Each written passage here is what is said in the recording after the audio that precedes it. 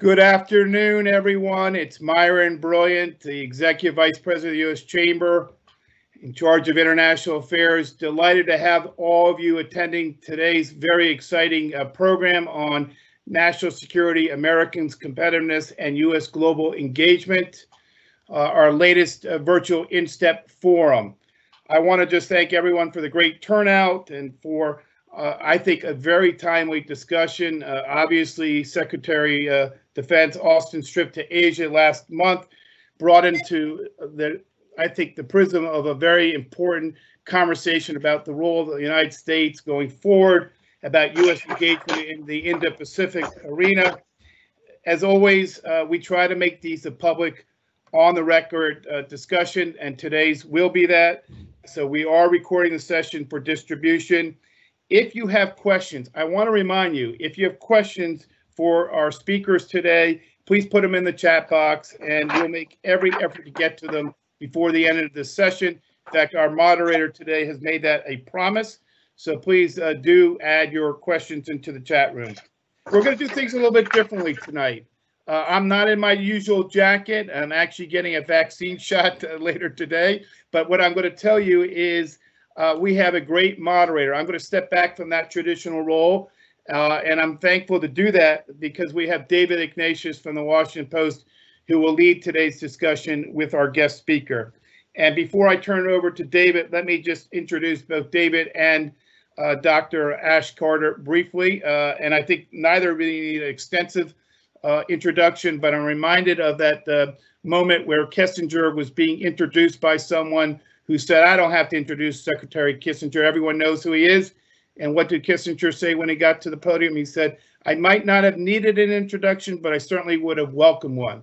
So today, let me do the honor of introducing Dr. Ash Carter, who is obviously the former Secretary of Defense and the current director of the Belfer Center for Science and International Affairs at the Harvard Kennedy School. He's also an innovation fellow and corporation member at MIT, covering two of our finest institutions. Ash, you'll have to explain how you do that. But his background is with another fine institution. He has quite a unique background. At Yale, he trolled the dusty archives of manuscripts for his major in medieval history. Maybe he ran into my father, a famous Greek and Roman art historian who was at Yale. But anyway, immersed himself in the clean and modern logical and mathematical language of physics to write his thesis on quarks. So, David, you might want to ask him what that means in English. But he also earned a doctorate in physics at Oxford. So, needless to say, he's been well educated. Ash became the 25th Secretary of Defense after serving as both CAO and weapons czar at the Pentagon. He has served presidents of both parties with distinction. We thank him for his 3 decades of service and has really leveraged his expertise in national security, technology, and innovation in both the public and private sectors. In so doing, I think he's played a very instrumental and really contributed to a more secure and prosperous world, although these are very dangerous times, and I'm sure David will get into that in his conversation. But he's the right person for this conversation today on national security and American competitiveness as we look at advanced technologies and the deployment of U.S. power in non-traditional areas like climate and disaster recovery. So we're very pleased, Ash, for you to join us today. Of course, he's going to be probed by someone who I think also needs no lengthy introduction, but is one of our finest journalists in a generation. David Ignatius, of course, the esteemed journalist at the Washington Post, who has written extensively on foreign policy and national security. If you wake up in the morning to the morning shows, you see his face often talking about the issues of the day. David really has covered everything from the risk of unequal economic recovery to projection of U.S. force abroad to the Biden administration's work to create an alliance of techno-democracies. We're going to have to see how that goes. That can prevent perhaps Chinese domination of global technology. He's also an accomplished novelist, someone also very skilled in multiple ways. He's written 11 spy novels. I have to say I've read at least one of them, and they're quite good. And I'll mention that one, The Quantum Spy. This isn't the first time David has done an InStep session, and it's maybe the first time he's done it virtually, but he's been on previous ones. But it's also not the first time that he's introduced the former Secretary of Defense, interviewed him previously. So we're looking very much to this conversation. And David, there's a lot of ground to cover, and I'm going to turn it over to you to start the conversation. Thank you very much, the two of you.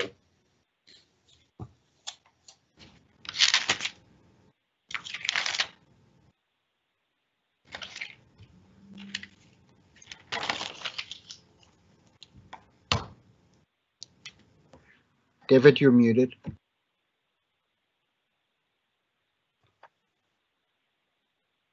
Forgive me for being muted initially. I want to thank Myron for his nice introduction and say how pleased I am to host this conversation with Ash Carter, who is an extraordinary leader in national security policy. I have been talking to him about defense issues. I want to say learning from him now for decades. I should also mention that in his current role as director of the Belfer Center, I have a tiny role as a senior fellow of the Future of Diplomacy project at the Belfer Center. So I feel in at least a small way, I'm a colleague of Ash's. Ash, welcome to our conversation, and with your permission, I'll jump right in. Sure. Good to be here with you, as always with you. And Myron, thank you for having me. So, Ash, let me begin with the new administration. Joe Biden has been our president now for 4 months almost. I'm very interested in how you think he's doing. And since I know you'll have a lot of nice things to say about him, I'm going to phrase the question a little bit differently by asking you what you think he should be doing more of as he lays out foreign defense, national security policies, and what perhaps he should be doing less of. Well, let me start with the more of part. I mean, first of all, I do know him. I've known him for a long time. I served under him, and it's, he's a very deliberative guy, which is welcome. He's a very decent, wholly rounded human being, which is welcome. And so that is pleasant and refreshing. I think what he'll be doing less of, at least I hope, is the startup stuff that was necessary when you take the reins in an adverse time. And that's not a comment on a previous administration. It's a comment principally on COVID and the state of the economy.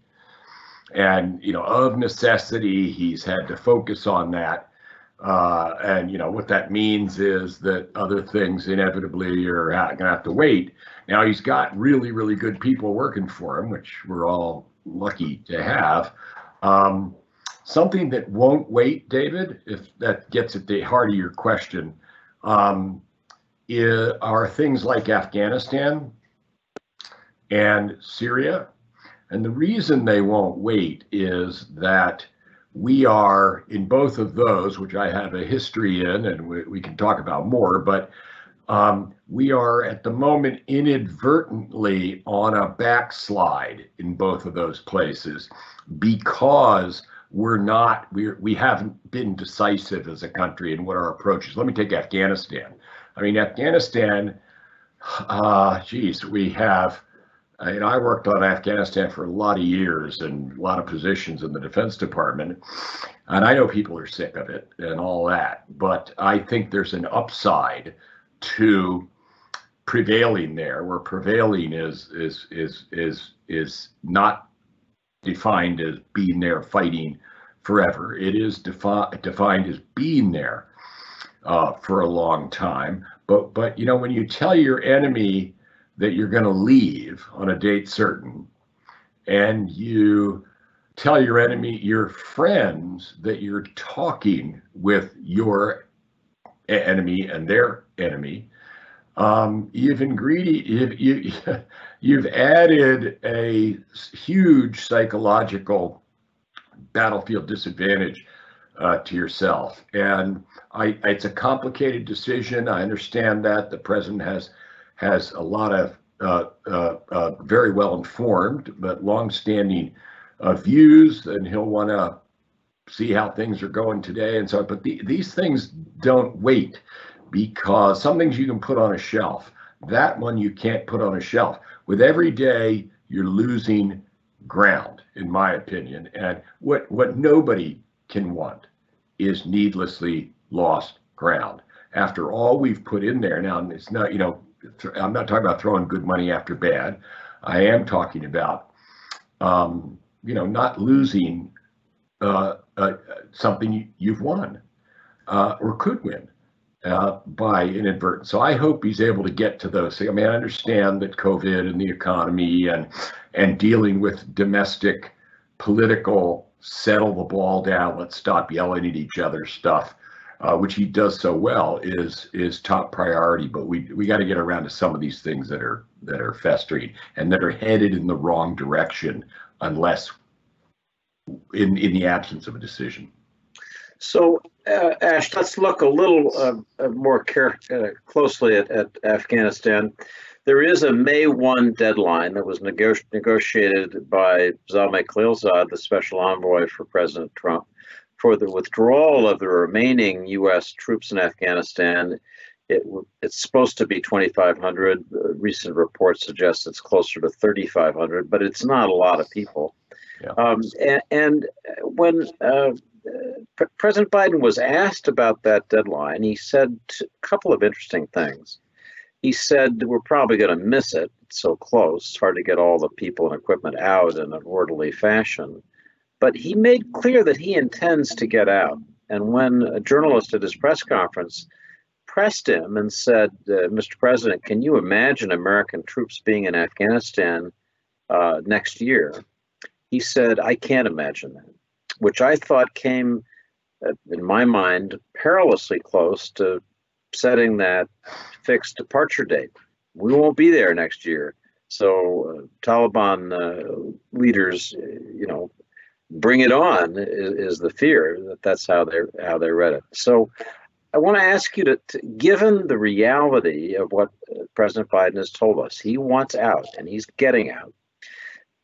What do you think we can do to protect our national security interests in an Afghanistan that's going to look more chaotic as the Taliban try to consolidate what they think is a victory, and the government of Ashraf Ghani in Kabul tries desperately to hold on? How are we going to cope with that? That is the question, and I think the answer to that question, David, is a trying to retain a lasting opportunity in Afghanistan to make sure it stays reasonably peaceful and that we can operate out of there.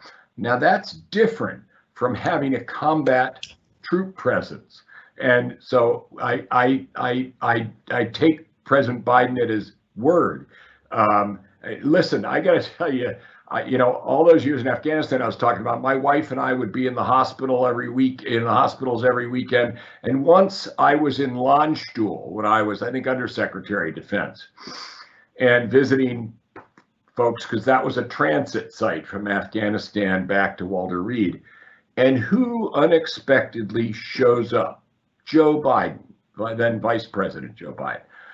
So this is a guy who knows what it's like to give orders as a commander in chief, and I don't think he wants Americans fighting in Afghanistan.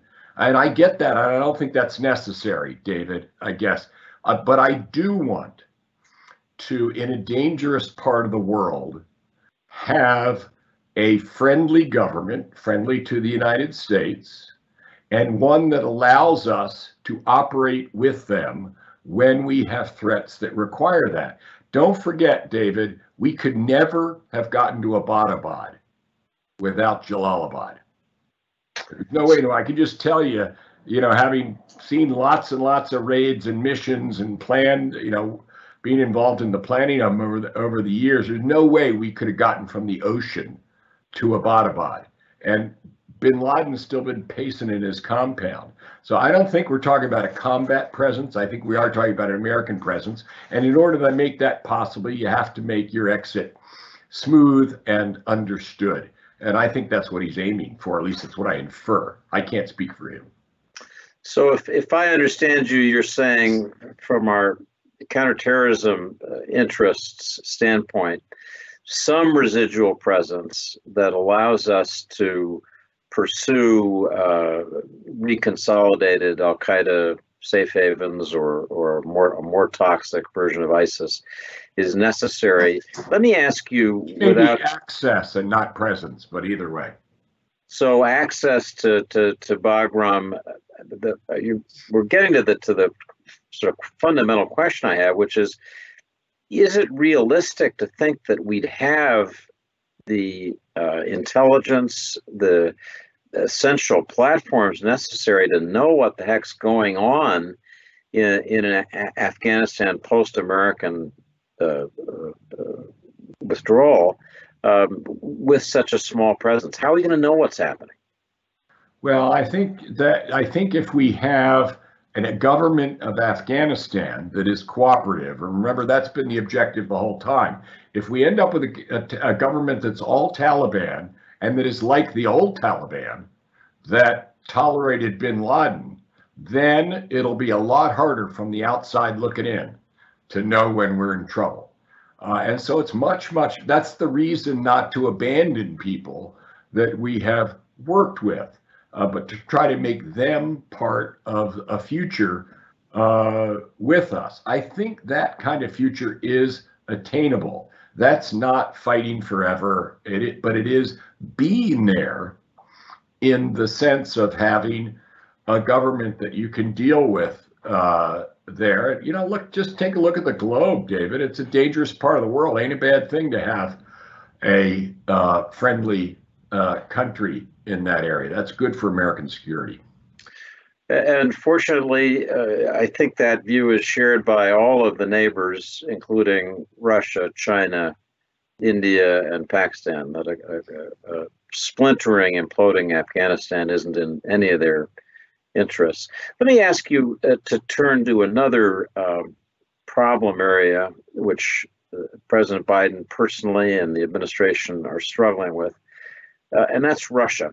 You have been a kind of Cassandra about the rising threat of Russian power when you were at the Pentagon. And I want to ask you what kind of advice you would give to the new administration. I'll sharpen that by asking you to think a little bit about the recent Russian movements just east of the Ukraine border, which the Russians are claiming are military exercises, but I know people on the NSC and Pentagon and State are seriously worried about. How do we back up Putin in this instance and more generally?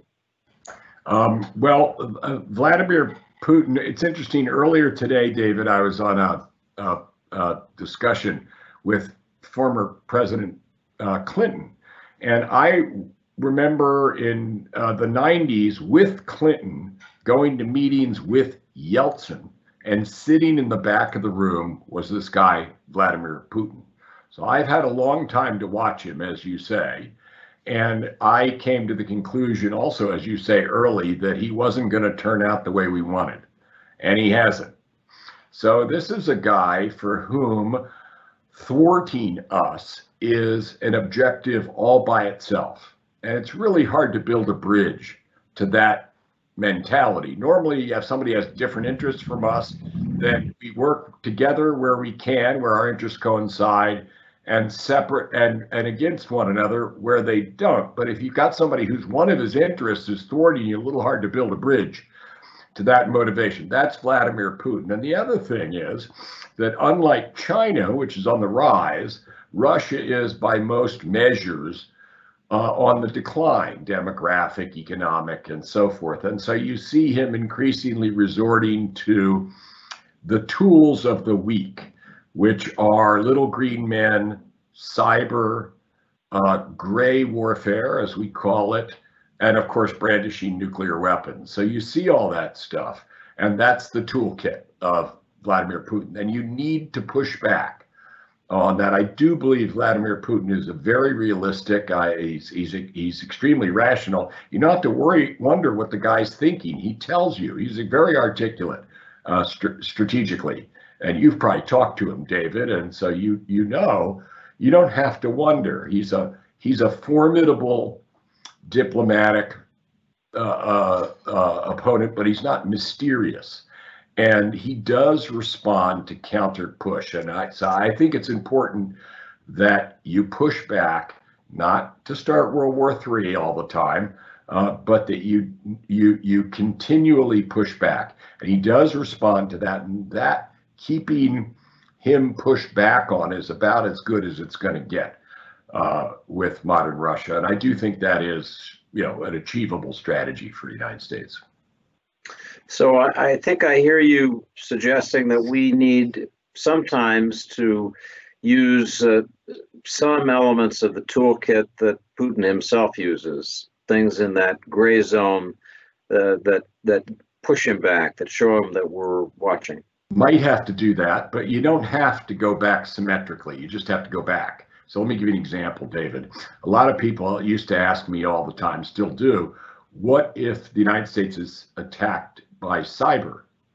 What do you do? And they're expecting an answer about cyber. And my answer always is, if you attack my country, that's an attack. And the fact that you did it with cyber is not the main thing to me as your Secretary of Defense. The main thing to me is that you've attacked my country. And I may go after you in any way that I consider your soft underbelly.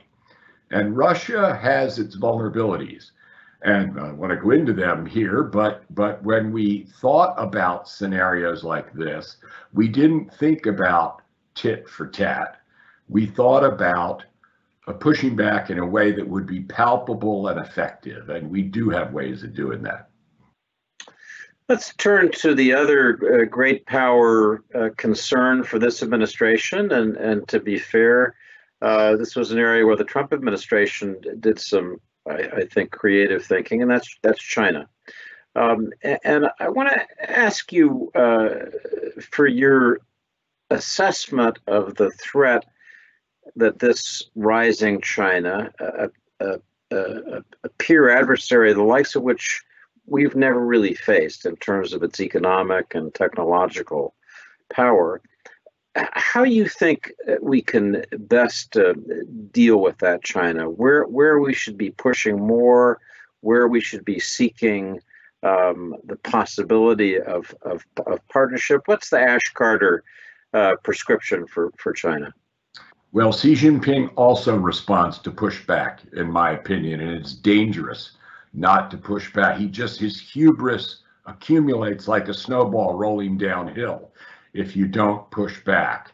And so one needs to do that, at the same time talking to them.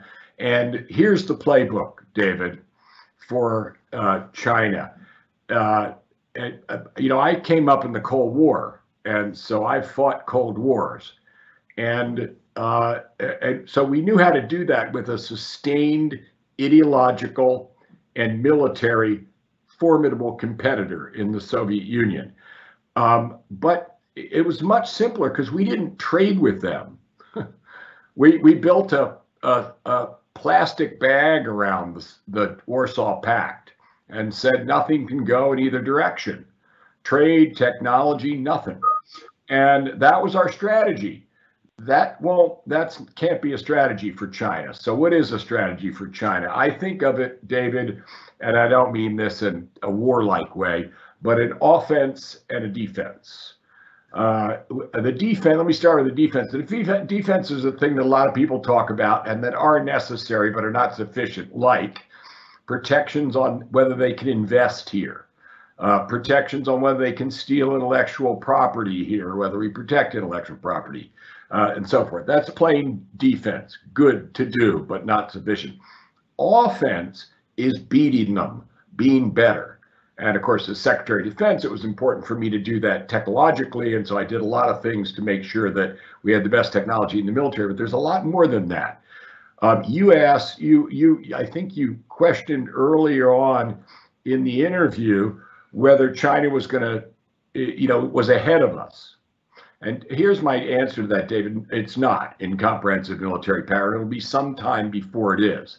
That's not a complete consolation, but it's worth knowing why we still spend more than they do. And importantly, we have spent more than they have for a long time, which means we have a great accumulated capital stock in our military. Our military is experienced, theirs is not. All that is for the good. But the big ingredient, David, and this is where I'm afraid we may have, again, lost a little ground recently, is that we have the friends and allies and they don't. That is of inestimable value in not just militarily, but morally, economically, and every other way. People always ask me what our China policy is. I say we oughtn't to have a China policy. We should have an Asia policy. China's only half of Asia. And so let's get to the other half. And if we can't deal with China and can't trade with it freely and all that, let's at least be able to do that with the other half of Asia and with the other 4/5 of planet Earth. So there's a lot out there. And this is the reason why it bothered me, quite honestly, in recent years to be dissing our friends, because it's not, having friends isn't something that's just a favor for foreigners. It's a force multiplier to me. And so that's part of the offense, is being better than them in every way, making sure we're putting money into technology, protecting our companies, getting good human capital, making it the best military in the world, but also having friends. I want to turn in a moment to our friends, our new best buddies, known as the Quad. But I want to ask you one more question before we leave China specifically, Ash. That's the issue that I think shadowed the meeting in Anchorage between Secretary Blinken and National Security Advisor Jake Sullivan, which is Taiwan. Yeah. There is a concern in the new administration, and I think among analysts generally, that Xi Jinping feels that the moment of actual reunification, not the fuzzy ambiguities of 1972, the Shanghai Declaration, but real reunification is coming. And there's a concern that the United States' ability to deter that militarily has all but disappeared because of Chinese advances. And I'd like to ask you to address both. First, what you think is the Chinese ambition or threat to Taiwan, and second, whether you think we have the military power to contemplate military solutions if, in this ambiguous state of our relationship with Taiwan, we decided we wanted to use them. Okay, well, let me start the first part. They want Taiwan. They always have since 1949. They say they have. It's part of their destiny. It's part of their right. And our policy has always been, since Richard Nixon and Henry Kissinger, we're not going to argue with you about that, but not now. And not soon. So get off it and settle. And we've been able to persuade successive leaders, including Xi Jinping in the early days, that this would ruin everything for them.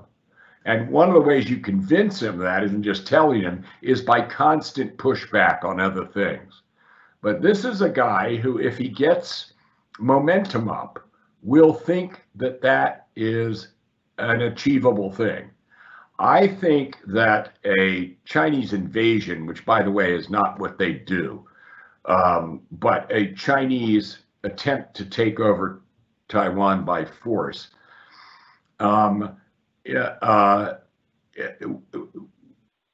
I believe would be, I'm certain, very hazardous for them. As you, I think we're saying, we can't do it the old way because China is not as weak as it used to be. So you wouldn't do it the old way. At the same time, and as powerful as they are and near as Taiwan is, I think it would be made a very ugly baby for them. And you need to make sure that they know that. But the best way of doing that isn't to say, if you get up a big head of steam here and come up, we're going to do something that will really be bad for everybody.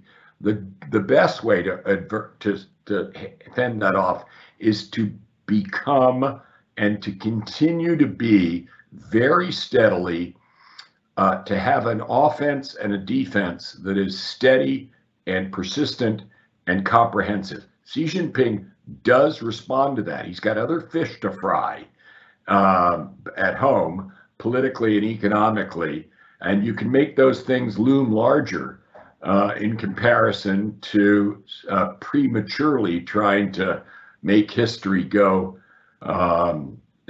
his way. So I'm concerned about it, don't get me wrong, but I do think there are things we can do. And you got a team in there now, Kurt Campbell among others whom you know very well, who are A+ people at this portfolio, and so I think we can play our hand well. This is a strong Asia team. Starting with Kurt, they'd make your point, Ash, that we need an Asia policy, and we should count our blessings for having good allies. I should note that in the meeting with Yang Jiechi and the other Chinese official, Secretary Blinken on Taiwan said China ought to consider the possibility that this is actually a success, that this potentially very explosive and dangerous issue has been managed by our two countries effectively now for what, going on 50 years. And I thought it was a very interesting comment. So I mentioned earlier that the Quad, the group of Japan, Australia, the United States, and fundamentally for the future, India, is key now in Asia. And we're lucky to have in our audience, I believe, the ambassador from a country that may be part of the Quad Plus. You hear gossip that it may be expanded, and that's New Zealand. And Ambassador Rosemary Banks is with us. And Ambassador, if you're here and would like to make a comment or a question, please go ahead. Well, thank you, David, and thank you, Secretary Carter. It's been a fascinating sharing of your perspectives. Yes, I would like to pick up on the question of Quad. Well, for New Zealand, as you would know, Indo-Pacific is our region, and we very much welcome the presence of the US in the architecture across the region, and that's been primarily ASEAN. But yes, in recent times, there's been quite a lot of attention to Quad. Now, I know it's not a new organization, it goes back to 2004, I think, but it does seem in recent times to have taken on a new momentum. So I'd be interested in your thoughts, Secretary, as to what the future trajectory of the Quad and even indeed the future role and perhaps extended membership of it might be. Thank you. Well, thank you, Madam Ambassador, and thanks for being here today and for being another really great friend of the United States in every sphere, including the moral one, which is important to me. Yeah, and the Quad has been around for a while, for sure. I worked on it. I participated in it. I think it's a good thing. And I hope it gets stronger. And the only thing I would say to you, Madam Ambassador, is it's not an exclusive international grouping. We have, you mentioned ASEAN, we have bilateral alliances, important ones. We have important intelligence relationships that involve different groupings, which you're probably, I'm certain you're familiar with. And so the United States participates, and I hope will continue to, a number of groupings in the Asia Pacific. And some of those are determined by history, some of them by chance, some of them by whoever happened to get there at the beginning. But what's critical to all of us, I think, in view of what we've been saying about China, is that we remain a network of countries that work together closely in the security and other areas, because China's approach is to work bilaterally and pick off countries one by one, companies one by one, which they can do because they can bring military, economic, political power all to bear at once because they're a dictatorship. And our societies can't match that.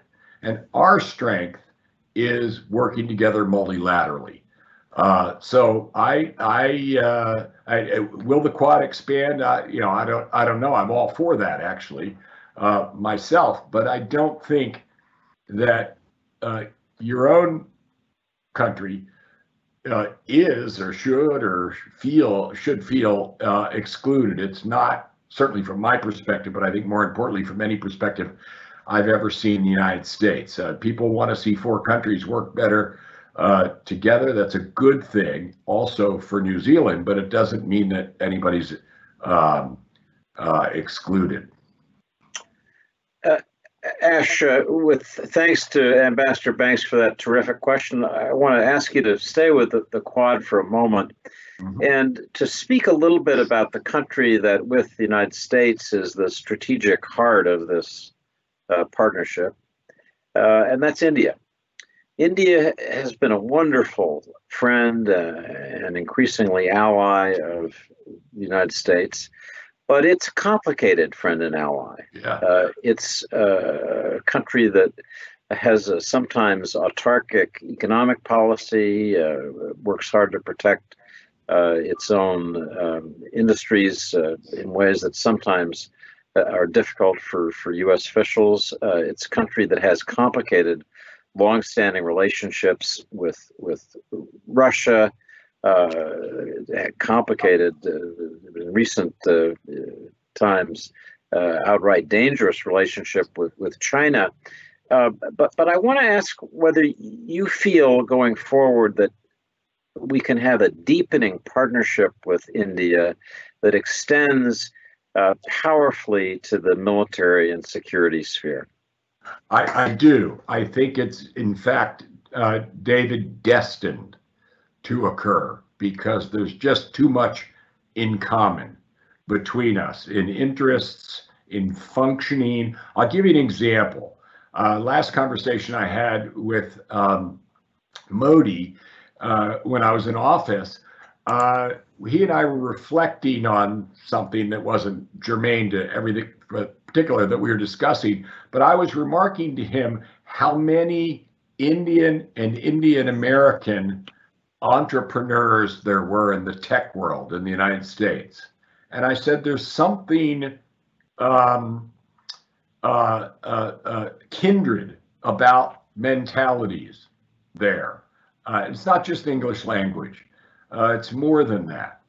And so I think two large democracies, which on their good days share really good values, I think they're destined. Now, at the same time, I always tell myself and people who work for me, when you go see someone, before you go, book up on their history, and because that's where they're coming from.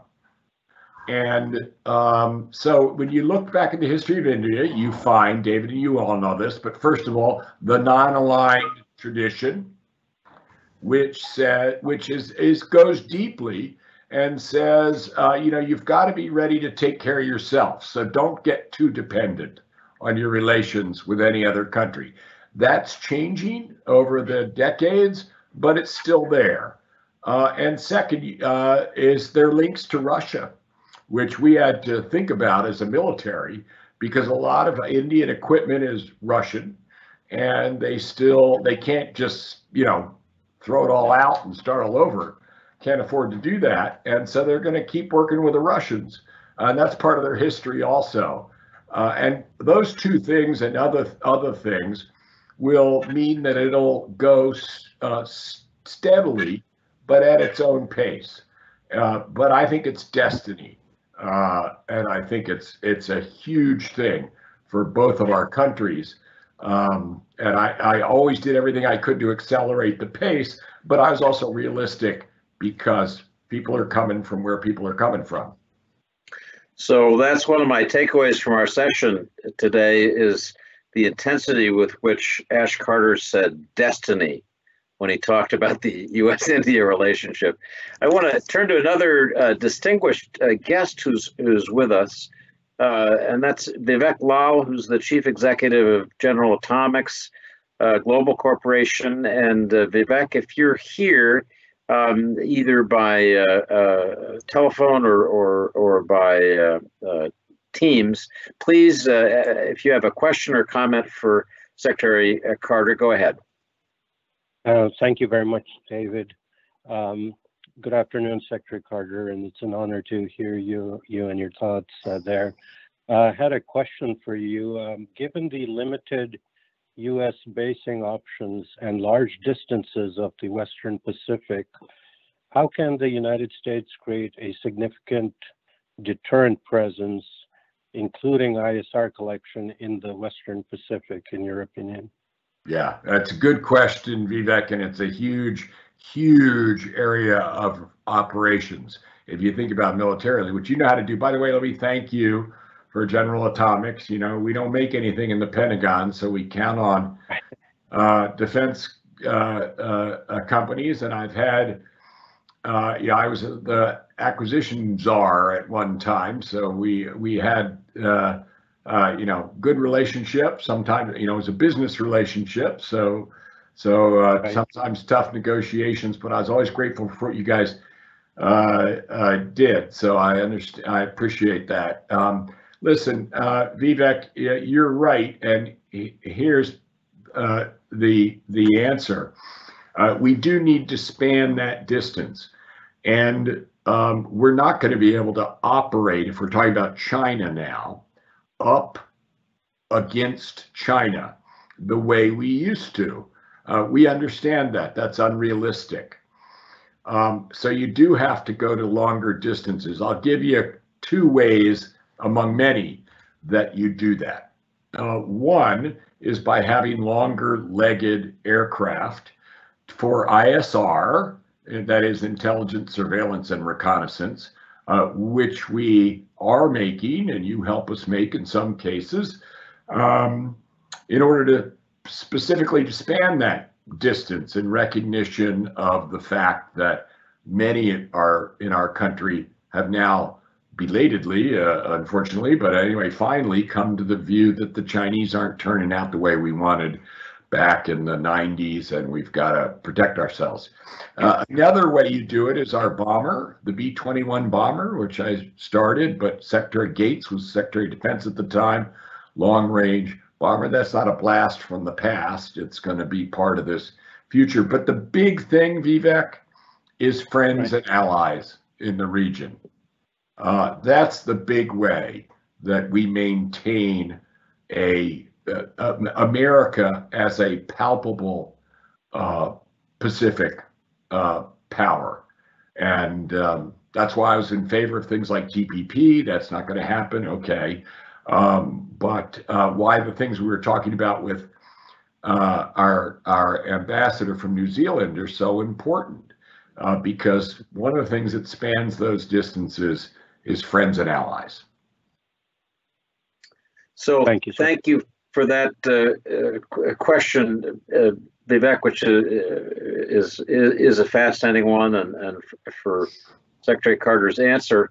I'm going to begin to turn to audience questions, and I want to remind everybody in the audience that if you'd like to ask a question, go to the Q&A function at the top of your screen and type in the question, and it will come to us, and we'll process those and use as many as we can. I want to start with a question that's anonymous, but is pretty darn interesting.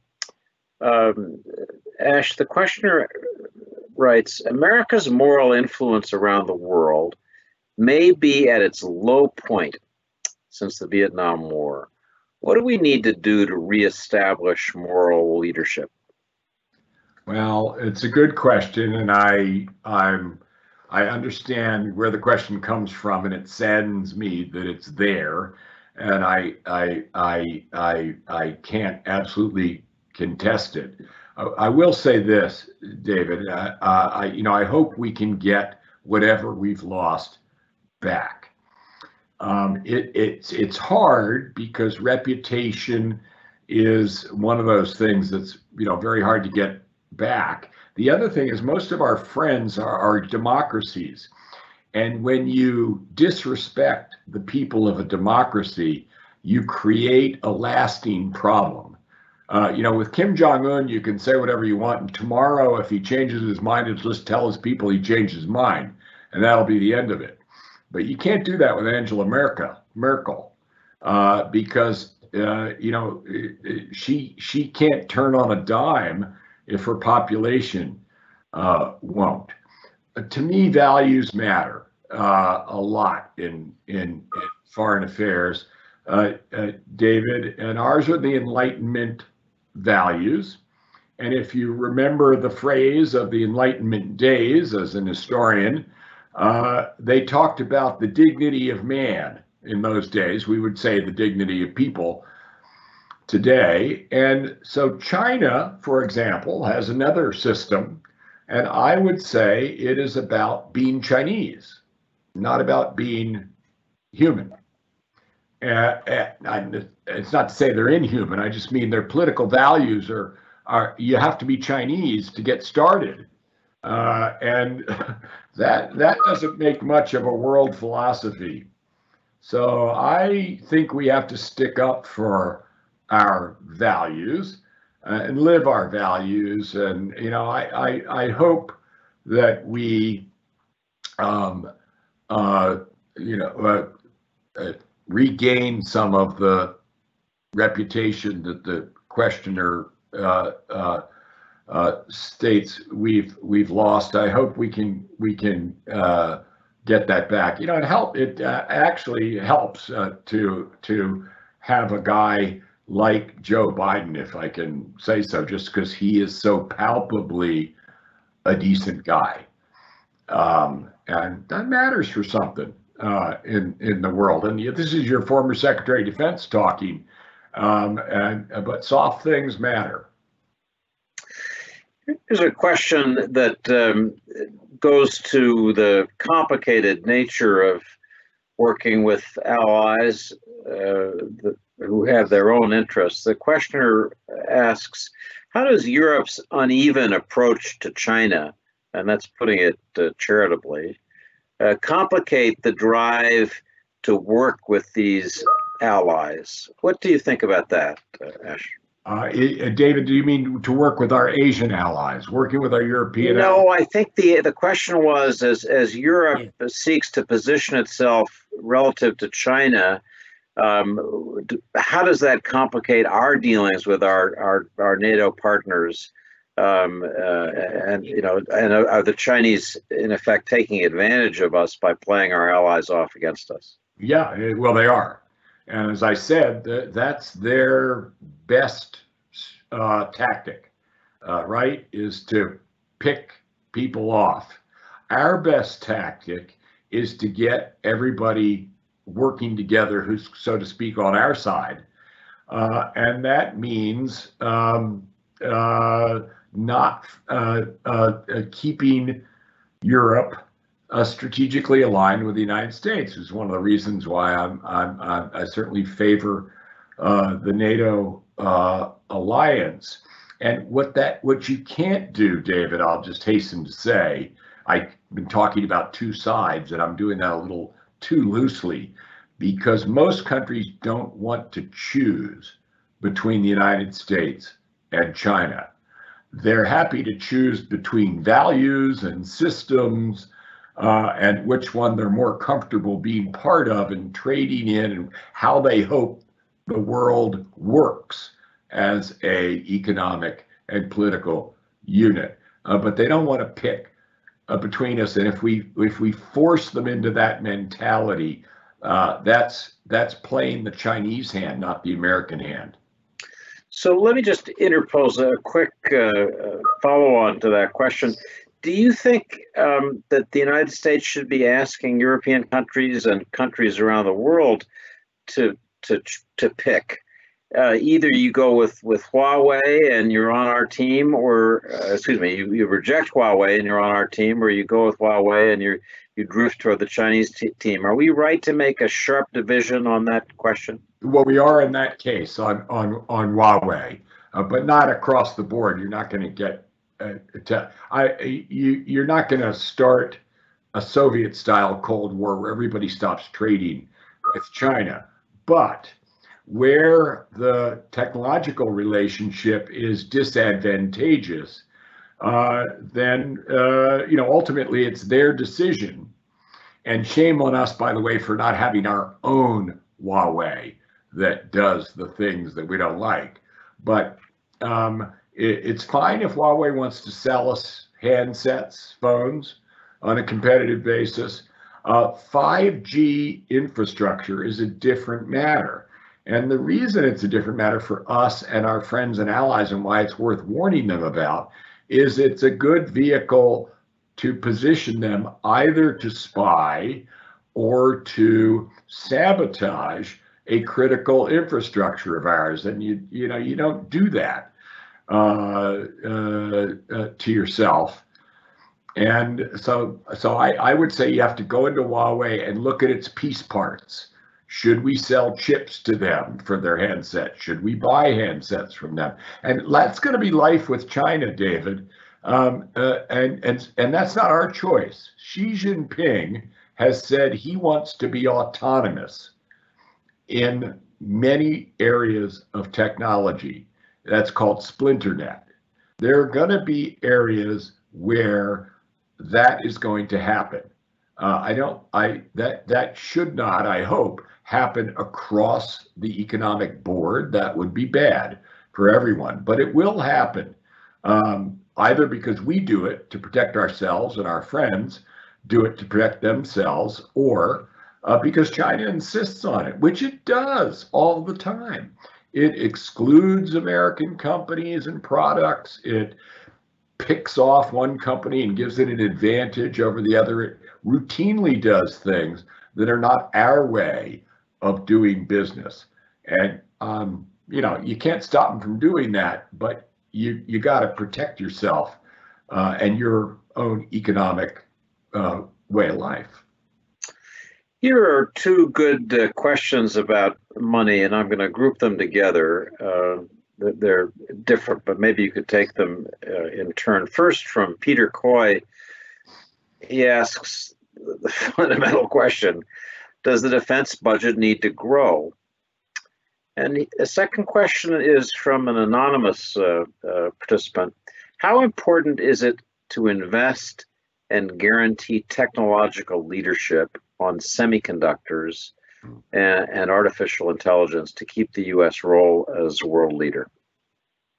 Great, both and related questions in one sense, which I'll try to tease out. Look, the defense, but I'm realistic as a Secretary of Defense. It was always easier for me if the defense budget went up.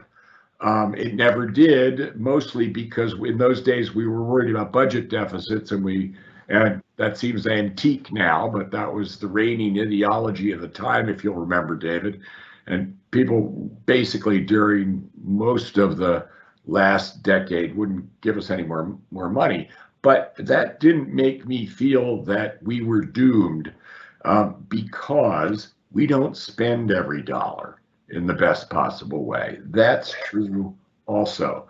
And Peter, I was the acquisition executive, then I was the deputy, the COO of the Pentagon before I became the CEO.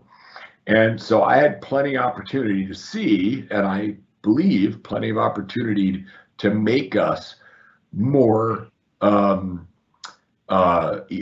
parsimonious with the taxpayer dollar. You do that with technology, you do it with training your people to be smart business people, and lots of other ways. So I think it doesn't look like it's in the cards that the defense budget is going to grow. And I would look, if I were in Lloyd's position, Lloyd Austin, our excellent Secretary of Defense, and I think he probably thinks like this, although I can't speak for him, but if he's not going to have more money, he's going to spend his money better. And that may sound trite, but man, it's possible in the Department of Defense. And it's related to the point about semiconductors and AI, the second questioner.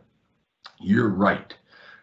They are key technologies. They are key technologies where we have an historic lead, a lead that's important to economic security and national security.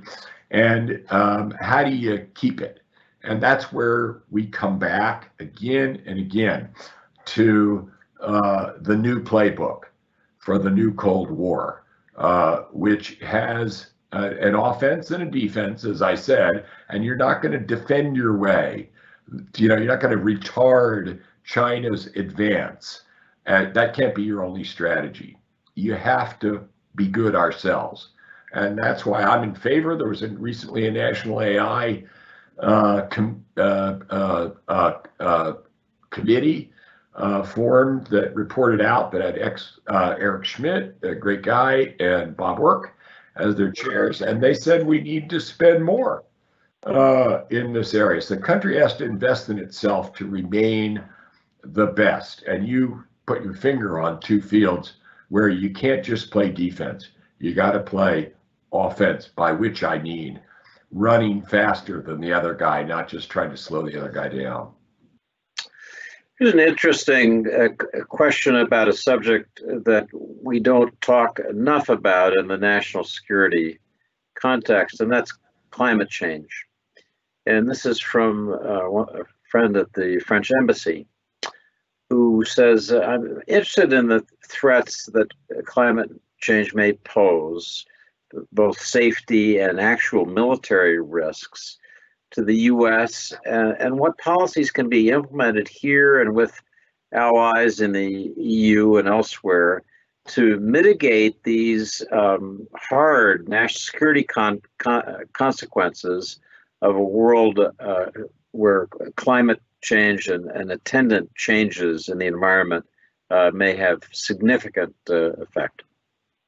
Well, the questioner's absolutely right. There are security consequences of climate change.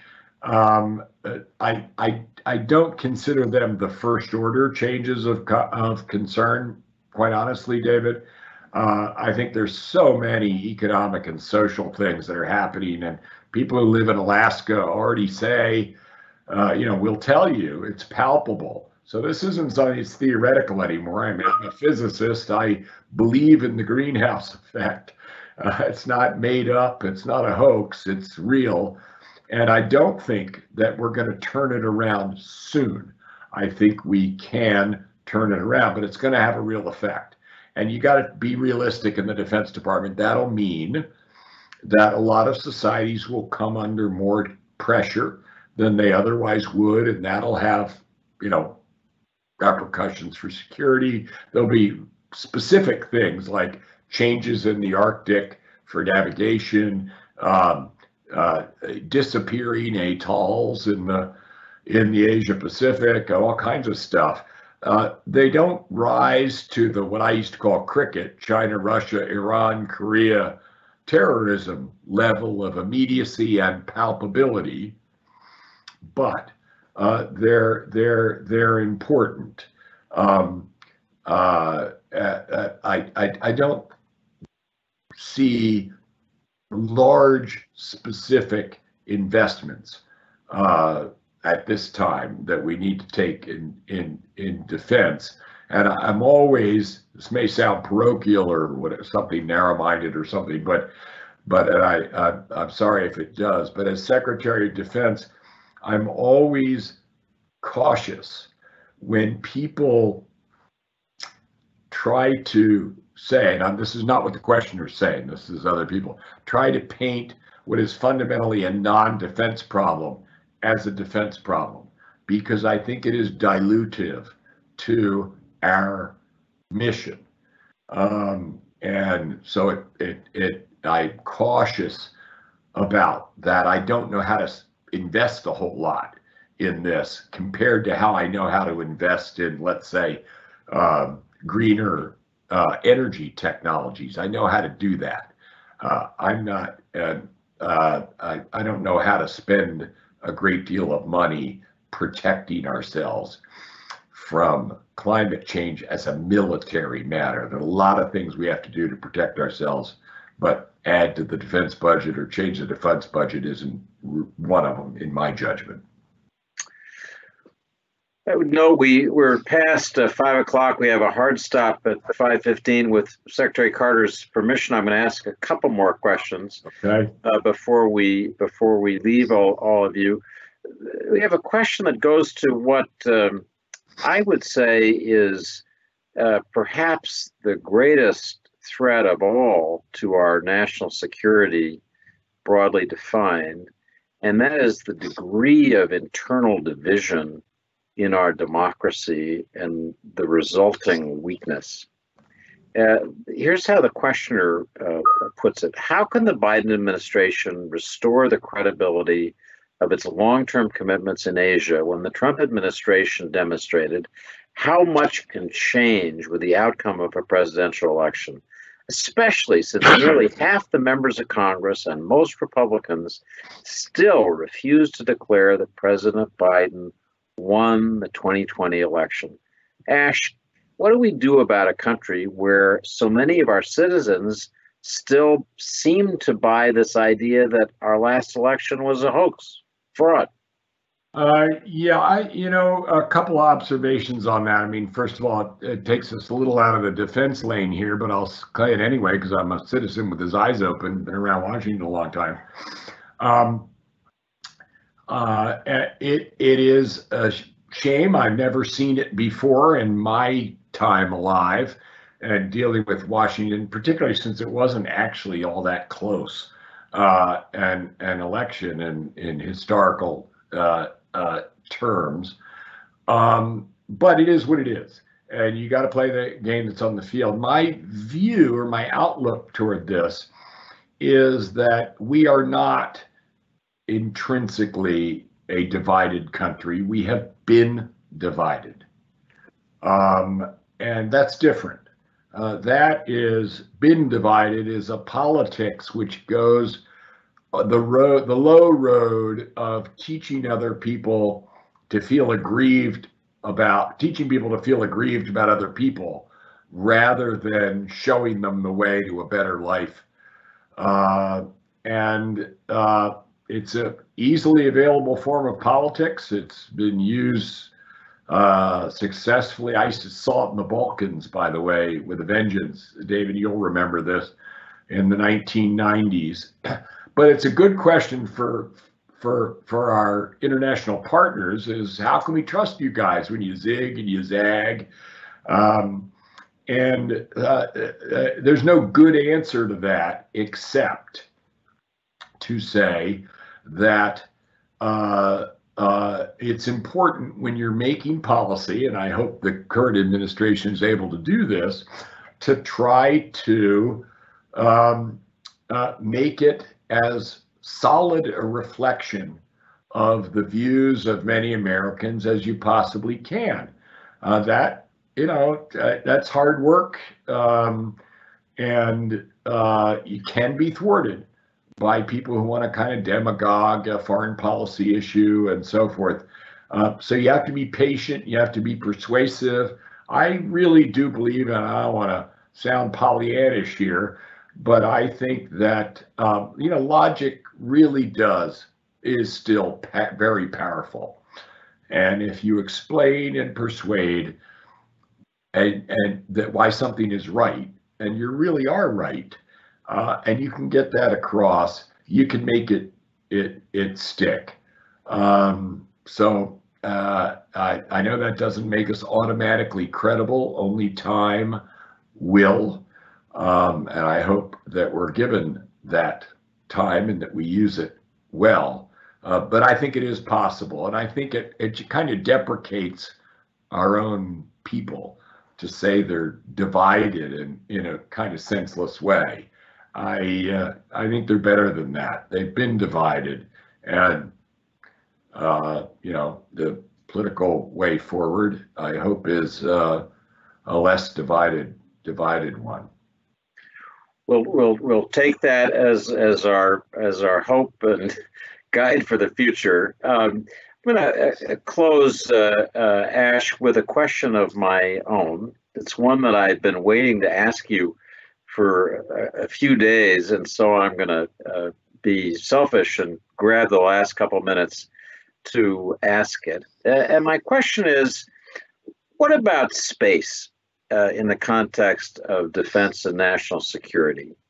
Do you think the creation of the Space Force was a good idea? Should it survive? And, obviously within that question is whether the Air Force dropped the ball on space 15, 20 years ago, leading to the congressional criticism that really lay behind the creation of the Space Force. What do you think? Yeah, well, I think that was it. It was a doubt that the Air Force would do what was necessary, which was to I'm going to use my words now, integrate space into military operations. And I was for that too. By the way, it's a totally different thing, but I would not have picked the Space Force path to do that, David. That's wouldn't have been my managerial. I'm speaking now as a manager of the Defense Department. That wouldn't be my particular solution to this problem, but it's done now, and I think that's fine. I wouldn't undo it. But I would try to use the best impulses under which it was created, which was to strengthen the integration of space into military operations. So let me give you an example. You have a war plan, let us say, and on day such and such, I can't go into specifics, but you know how these things work. It'll tell you how many tankers are in the air, how many fighters are in the air, where various ships are, and so these are the kind of things that plans are filled with, right? For a long time, it didn't tell you much of what was going on in space. What you were going to do with space, what if the things that you were counting on from space weren't there all of a sudden? What are you going to do then? And so it's important enough, even though everything we do in space is just a support function, remember. It's communications, navigation, geodetic measurement, surveillance. There's no warfare, so to speak, up there per se up there. These are military support functions, but they're important support functions. And so I think they had to be integrated. I started way back. 1980 was my first job in the Pentagon, and space was a exotic intelligence thing. Lots of code words and stuff. And other than communication satellites, a lot of it was secret. And that by itself stops it from being mixed in with everything else. So I think integration is a good thing. That is the purpose of Space Force, and I think it can live up to that purpose, and that's a good thing. So I think it's okay. You can rewrite history and say, well, if the Air Force had done it, maybe it wouldn't be necessary to have a separate force. Well, okay, true. Did I have a better way of doing it? Well, yeah, I think I did, but so what? Doesn't matter at this point. There is a Space Force. It's going to do us, I think, net good in just this way of integration. Great answer, and I want to thank my friend Secretary Ash Carter for this wonderful discussion of a broad range of national security issues, and turn this back to our host at the Chamber, the Senior Vice President for European Affairs, Marjorie Trolins.